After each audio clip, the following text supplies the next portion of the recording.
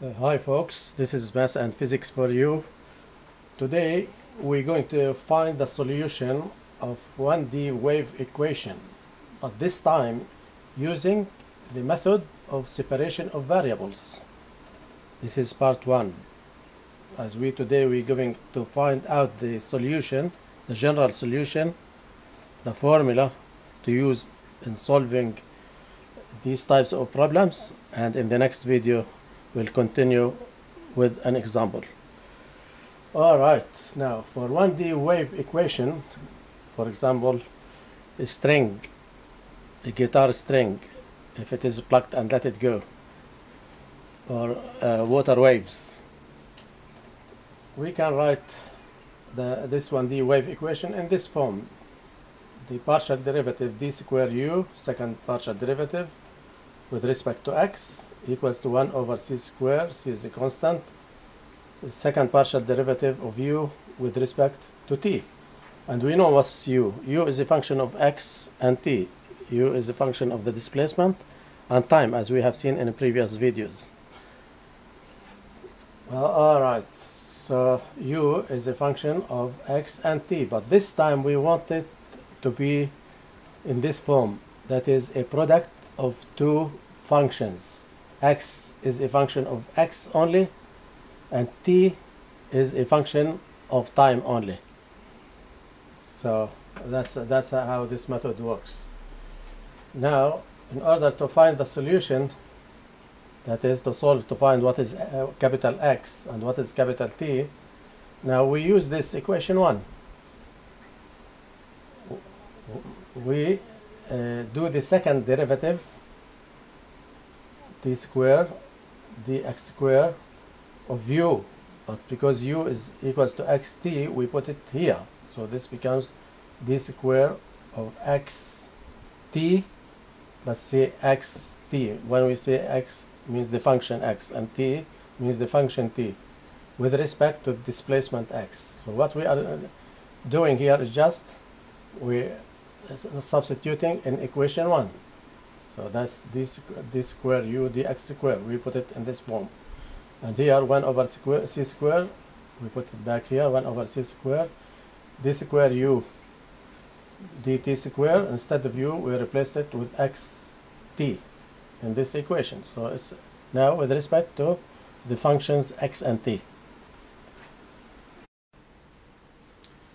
Okay, now from this equation, it's, as you see, this is partial derivative.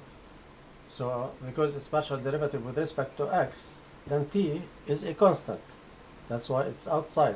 And now we get second derivative of the function x with respect to the variable x. Now it's no more partial derivative, it's the normal derivative. So we have t, because it's just a function now of x only on this side. Similarly on this side, 1 over c square, now partial derivative with respect to t, so this time x is constant. So x, the function x, capital X, is constant multiplied by the ordinary differential second derivative of t with respect to time. So we change it from this format to this format. Alright, now we want each side like to have only the same type of variables. This is, on this side we want only x, on this side we want only t. So divide both sides by x t, by the function capital X and capital T. So if we do that, then t and t will cancel. We are left with 1 over x d square x dx square. On this side we again dividing by xt, so x goes and we are left with 1 over c square t d square t over dt square. Let's put the square here this time.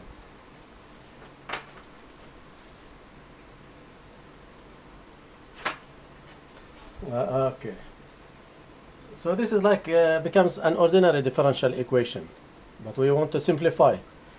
So we have the left hand side equals to the right hand side. They must be constant because they are equal So let's this constant we call it capital C. We call it capital C. Okay. So we know this is a function of x only, and this is a function of t only. Right here. So the left-hand side is d square x over dx square equal to cx. This is, let's say, equation 3. And we can just use x to mean that this is the function with respect to x to make it easier. And the right-hand side is d square t with respect to time equals c square capital C t, the function t. Again, t means the function with respect to t. Now we want to solve these two equations to get x and to get t. That's what we are aiming at.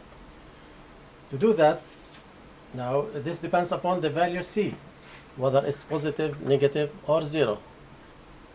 And the most important case actually is when c is negative.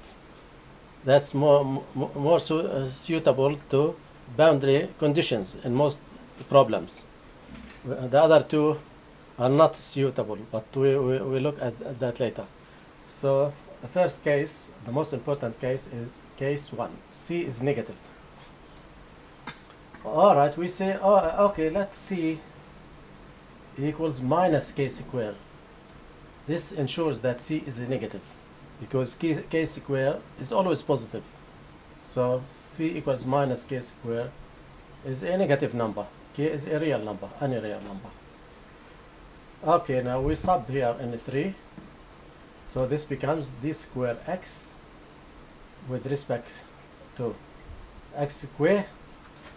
This must be the small x.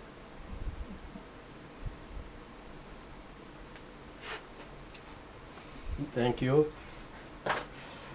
So d square x over dx square equals to minus k square x by subbing here.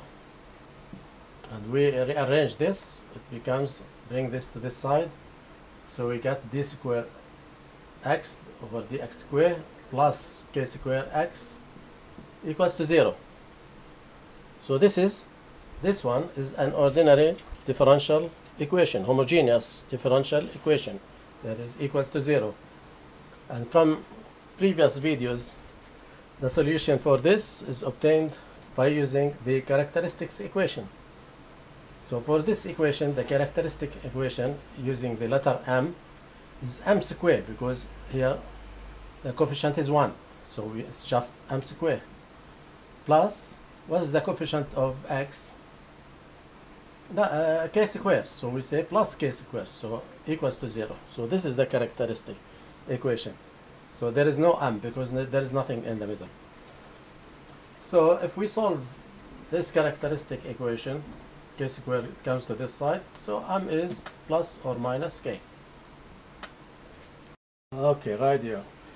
So m equals to plus or minus k, and as you know, the solution for this differential equation becomes x equals to constant cosine kx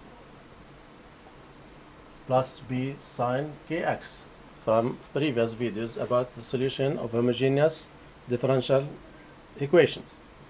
So that gives us x, what we need here, what we need previously, that u equals to x, capital X times capital T. Again, the same thing to find capital T, the second function. We do the same exercise, this time using equation 4. So d square t with respect to time equals now minus c square k square t, because the same thing, the constant we are using is for the negative case, that is capital C is minus k square. So we got that. Now we move this to this side so that we get an ordinary differential equation similar to what we did before, and we use the characteristic equation. This characteristic equation now is mc square plus c square k square m. Alright. Actually, there is nothing here, so that's it.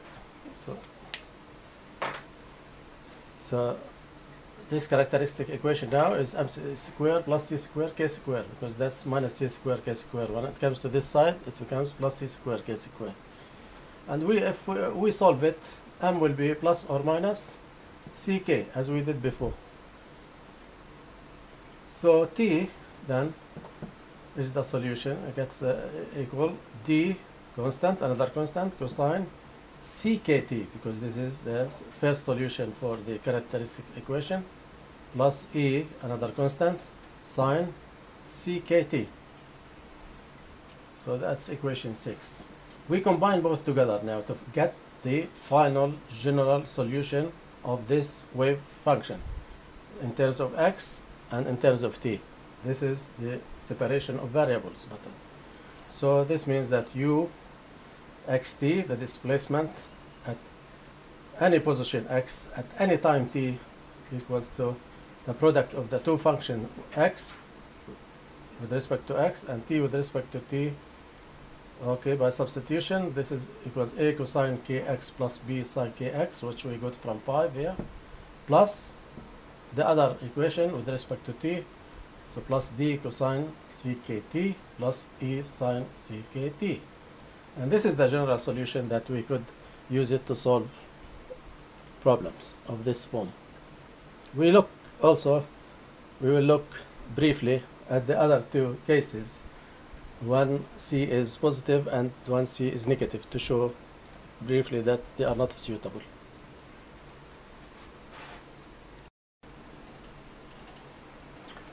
All right, to continue with this solution, we have to briefly look at the other cases. Case 2, when C is positive, i.e. we say C equal to K square, to ensure that C is positive. Now again, in equation 3, the same thing as we did before, but this time we got K square instead of minus K square x. So d square x, dx square equal K square x, rearranged so it's an ordinary differential equation equals to 0. Now characteristic equation as before, this is m square minus k square equals 0. The solution for this is, if you bring the k square to the other side, we get m equals to plus or minus k. So you notice here we have two distinct solutions, real solution. One is plus k and the other is not minus k, whereas in the previous case, when c was negative, we had m equals to plus or minus ki, because it was not a real number, so it was a complex number. Since m square equals, when it was plus, when we move it to the other side, m square equal minus k square, so the solution was complex number. So before it was m equal plus or minus ki, whereas we have here plus or minus k, so we have no complex number, it's just two distinct solutions. And the solution for that, then x is now in terms of the exponential function, not sine and cosine. So we say x equals to a constant e kx plus b e minus kx. And the same thing for t, but this time we have, instead of k square x, we have c square k square t. Again, same thing, we get t equals d constant e ckt plus e, another constant, e minus ckt. Now again, in most problems the boundary conditions are given, and in most problems the initial velocity is 0. So if you put t equal to 0 in these equations, this becomes e and this becomes d. And the same thing for this, x at the start, x is 0 means this becomes 1, b and a, and this will never satisfy the initial conditions, like initial velocity is 0. Now case 3, c equal to 0.